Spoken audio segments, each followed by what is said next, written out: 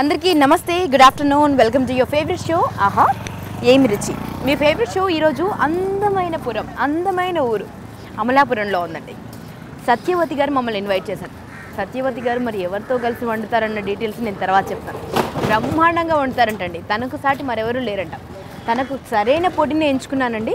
మరి మీరు బ్రహ్మాండంగా లాగించేసి నేనే కిచెన్ క్వీన్ అని అనౌన్స్ చేద్దరు, కానీ దయచేసి వచ్చేయండి అని నాకు ఒక లెటర్ రాశారు. అంతే, నేను అమలాపురంలో వాలిపోయాను. నాతో పాటు మిమ్మల్ని అందరినీ వాళ్ళ ఇంటికి తీసుకువెళ్తాను, వచ్చేయండి.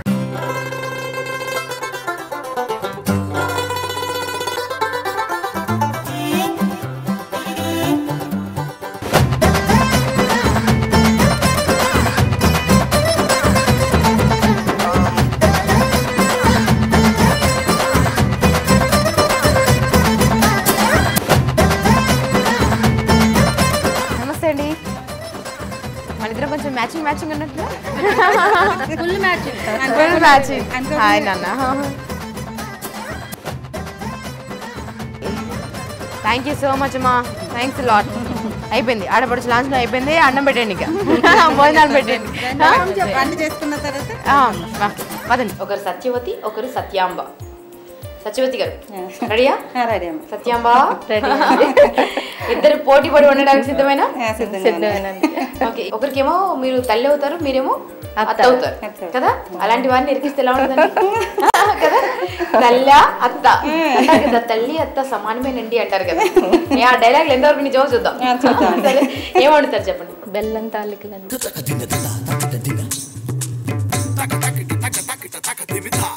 బెల్లం తాలికలు ట్రెడిషనల్ వంట, పాతకాలపు వంట. ఓకే. ప్రత్యేకించి వినాయక చవితికి దేవుడికి నైవేద్యంగా పెడతారు బెల్లం తాలికలు. మీకు ఎవరు నేర్పారు? మా మదర్. అమ్మ నేర్పారు. అమ్మకి అమ్మ నేర్పుతారు, అమ్మకి అమ్మమ్మ నేర్పుతారు కదా. అట్లా వంశపారంపర్యంగా వచ్చినటువంటి వంట. అవునండి. సో చాలా మందికి తెలియదండి బెల్లం తాలికల గొప్పతనం. గమ్మదనం తెలుసు కానీ వండడం తెలియదు. సో నేర్పించేసండి. ఏమేం కావాలి చెప్పండి. దానికి కావాల్సింది బెల్లం తాలికలు తయారు చేయడానికి కావాల్సిన పదార్థాలు: వరిపిండి, బెల్లం, పచ్చి కొబ్బరి, ఇలాచీ పొడి, నెయ్యి, కాజు, కిస్మిస్. సో కావాల్సిన పదార్థాలు తెలుసుకున్నాం కదా, ఇక ప్రొసీజర్ తెలుసుకుందాం అండి. సో ముందుగా పిండిని కొంచెం వేడి నీళ్ళు పెట్టండి. వేడెక్కినాక పిండి వేసి ఉక్కించాలి. ఓకే. స్టవ్ వెలిగించినామా? వెలిగించి సో పిండిని ఉక్కించుకోవడం అంటారు.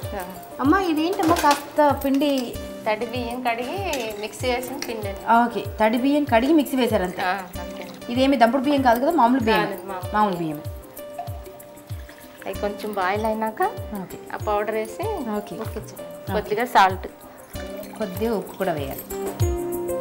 సో ఆల్రెడీ మీరు తాలికలు తయారు చేసి పెట్టారు మాకు, ఏది చూపించడం గురించి అని. ఇలా అన్ని తయారు చేసుకోవాలి మనం. ఉక్కిచ్చిన బియ్యం పిండితో తయారు చేసినటువంటి తాలికలు, అవునా? అవునండి. ఇవి ఎలా తయారు చేస్తారు ఇప్పుడు మాకు నేర్పుతారు అనమాట. ఓకే. నీళ్ళు మసలాక కొద్దిగా పిండి వేసి తిప్పడం. పిండి కలుపుతూ ఉండాలి. ఉండకట్టదండి? మరి ఉండి కడుతుందండి. మన చేతితో మళ్ళీ కలుపుతాం కదా, అప్పుడు ఈక్వల్గా అవుతుంది. వేడి నీళ్ళలో ఉక్కించడం అంటారండి. ఆఫ్ చేయనా? ఆఫ్ చేసాం. ఓకే. Next part. నెక్స్ట్ లోపి చేసుకునే లేపు ఎసరు పెట్టండి. నీళ్లు పోయాలి అంతేనా? వెళ్ళాలి. ఇవి ఉడకటానికి. ఓకే. ఓకే.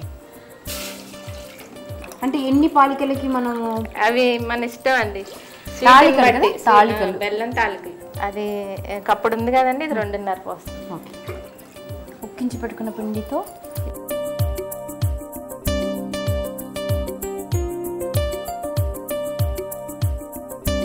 అట్లా కొంచెం సన్నగా చేస్తే అందులో ఉడికండి, స్వీట్ పడుతుంది, లేదు చప్పుగా ఉంటాయి. సో ఇలా తాలికలు తయారు చేసుకున్నాం. తొందరగా అయిపోతుంది స్వీట్. అయిపోతుంది. అండ్ చేసిన తర్వాత తిని కూడా అది కూడా తొందరగా అయిపోతుంది. కొంచెం చల్లారాలండి, 10 minutes చల్లారాలి. అది మరుగుతుంది కదండి. బెల్లం వేసి సో బెల్లం బాగా కరగాలి కదండి. కరిగి ఉడకాలి కొంచెం. అమలాపురంలో ఎంతకాలంగా ఉంటున్నారమ్మా? 20 సంవత్సరాలు. 20 సంవత్సరాల నుంచి అమలాపురం. సినిమాల్లో మొత్తం మీ అమలాపురమే కదమ్మా? అన్ని కొబ్బరి చెట్లు, ఏదైనా అందమైన లొకేషన్ అనగానే అమలాపురం. చలో అమలాపురం అంట. అమ్మా బెల్లం నీళ్ళు మసులుతున్నాయి. ఇవి వేయొచ్చునండి.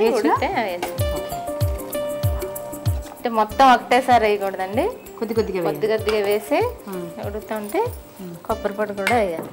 పచ్చి కొబ్బరి పొడి. తురిమి పెట్టిందండి. మెల్లగా కలపాలండి. అవి ఉడికి కొంచెం చిక్కబడే వరకు ఉంచడమేనండి అంతే. సో వినాయక చవితి స్పెషల్ అండి ఇది. అవునండి. అమ్మ ఇది ఎంతసేపు ఉడకాలమ్మా? అది దగ్గరికి అయ్యే వరకు అండి, ఉడికి కొంచెం దగ్గరికి అయ్యే వరకు. సో చిక్కబడేంత వరకు మనం ఉడికించాలి. ఓకే. పలుచగా ఉంది కదండి, కొంచెం చిక్కబడే వరకు. మరీ పలుచగా ఉందనుకుంటే కొంచెం పొడి పిండి కూడా వేయచ్చండి.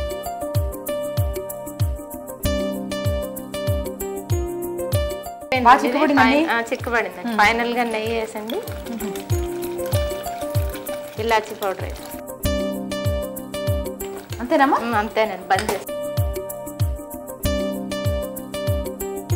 ఫైనల్ గా జీడిపప్పుతో కిస్మిస్తో గార్నిష్. మీకేంటండి అమలాపురంలో ఉన్నారు, ఇలా అంటే చెట్టుకు జీడిపప్పు తెంపుకోవచ్చు. ఇన్ని రోజులు నా వంట బాగుంటుంది, నా వంట బాగుంటుంది గొడవ కాస్త చిలికి చిలికి గాలి వాళ్ళయి ఊర్లాగా వచ్చేసి. కాదండి, భీమవరం ఇల్లు ఎక్కువ ఉంటాయండి, మా అమలాపురం ఇల్లు ఎక్కువ ఉన్నాయి, కొబ్బరి చెట్లు అన్ని చెట్లు ఎక్కువ ఉంటాయంట. చూడండి అక్కడ ఊరు గురించి చేలు ఎక్కువగా ఉంటాయండి.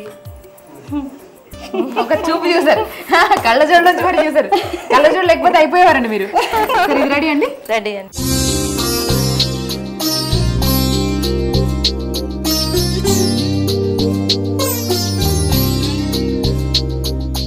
మేడం ఇది బెల్లం తాలికలు రెడీ అండి. టేస్ట్ చూసి ఎలా ఉన్నాయో చెప్పండి. అంతేనా? అంతే. నాకు అప్పుడప్పుడు నా ఆంధ్ర ఫ్రెండ్స్ అందరూ పంపిస్తూ ఉంటారు, కానీ తయారు చేయడం ఎప్పుడు నేర్పలేదు ఎవరు. చూద్దాం ఎలా ఉందో ఇది.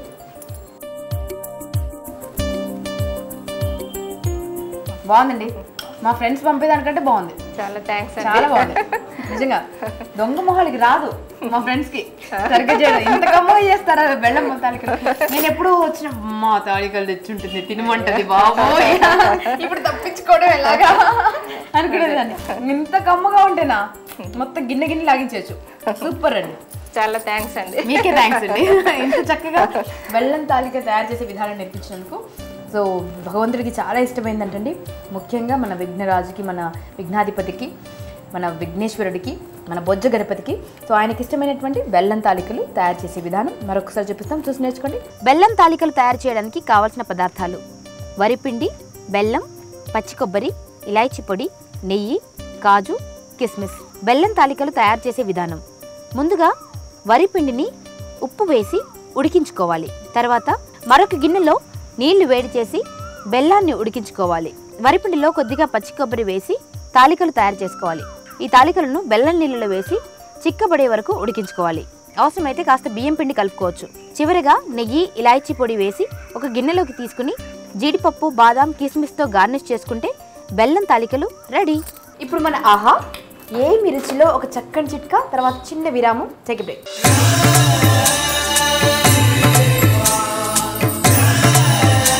ఈరోజు మనం హైదరాబాద్లో ఉంటున్న ఇందిరా గారి ఇంట్లో ఉన్నాం. మరి ఆవిడ ఆహాయం రుచికి ఏం చిట్కా చెప్తుందో తెలుసుకుందామా?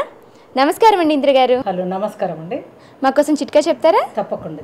హెమోగ్లోబిన్ తక్కువ ఉన్న వాళ్ళు తోటకూర ఒక 40 days తీసుకుంటే హెమోగ్లోబిన్ పర్సెంటేజ్ పెరుగుతుంది. థ్యాంక్ యూ అండి.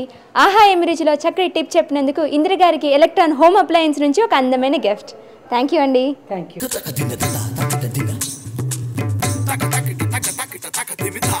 అండ్ అమలాపురంలో ఈ చల్లటి వాతావరణంలో ఇలా కమ్మటి కమ్మటి వంటలు తింటే నేనైతే బోల్డ్ ఎంజాయ్ చేశానండి. ఈ వంటలు అమలాపురం అండ్ భీమవరం స్పెషల్ వంటలు నేర్చుకోండి అండ్ ఇంట్లో ట్రై చేయండి. ఇంట్లో అందరూ వస్తుందంట. ఓకే, మళ్ళీ మిమ్మల్ని కలుసుకునేంత వరకు ముందు ఇది ప్రాక్టీస్ చేయండి. చెప్పండి ఒకసారి 1 2 3. ఆహా ఏమి రుచి. మళ్ళీ కలిసినంత వరకు బాయ్.